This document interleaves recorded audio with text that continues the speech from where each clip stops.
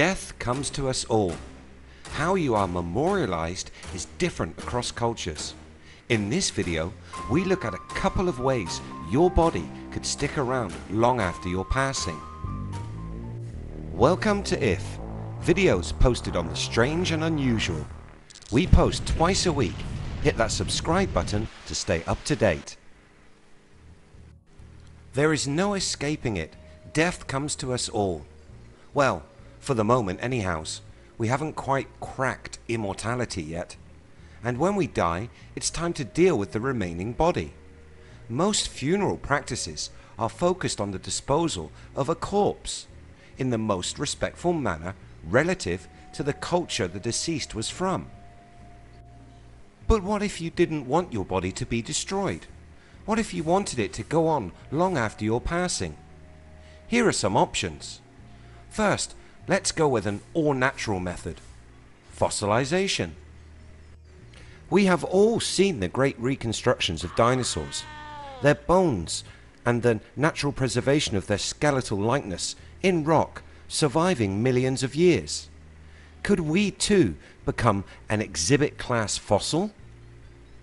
If we look at all life that has existed on the planet, much of it has not been preserved in this way.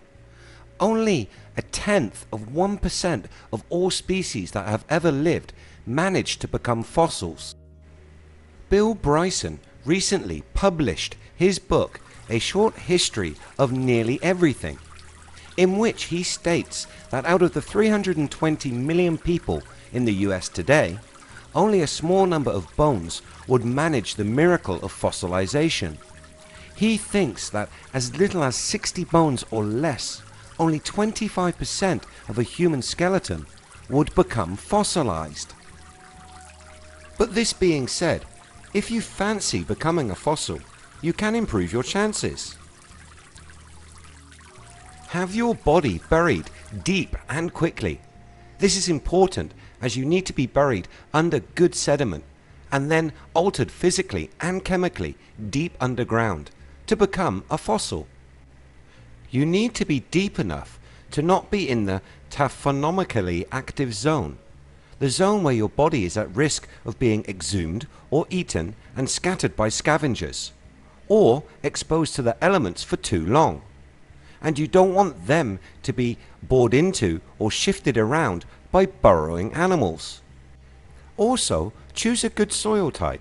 If you can, try to be buried in a mudslide or a volcanic eruption, as these natural disasters can really help preserve your body. Near water is also a good location. The best fossils come out of lakes and river systems.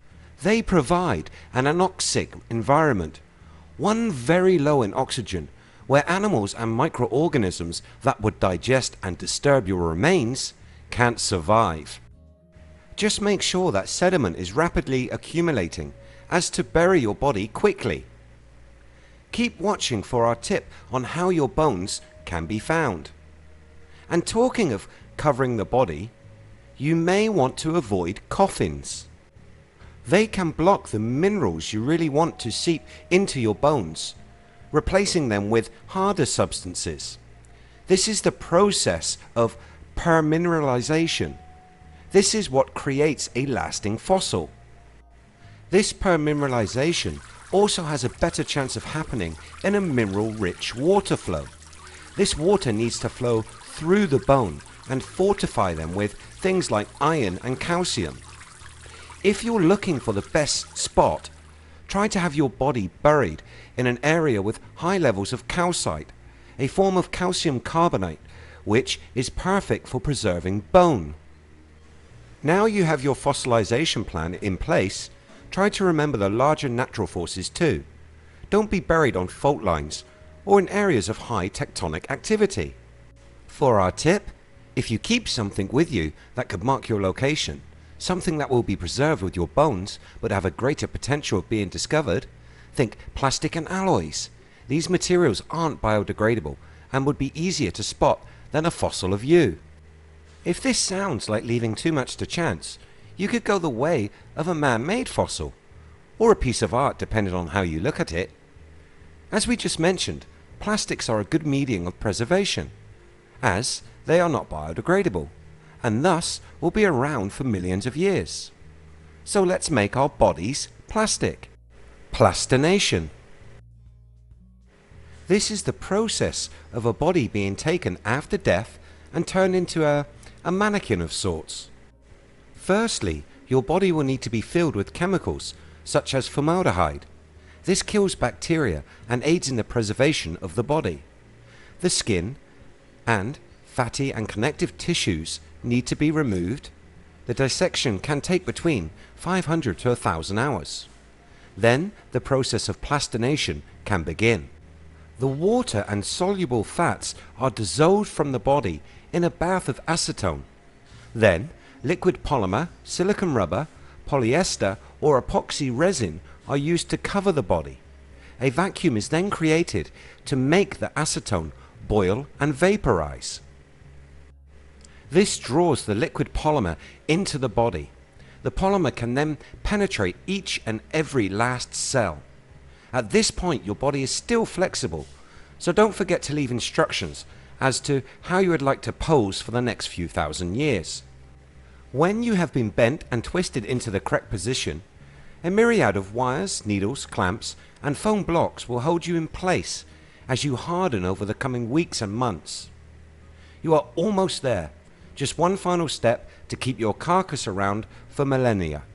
Curing or hardening occurs when heat or gas is used to harden the body and protect the plastinate from decaying.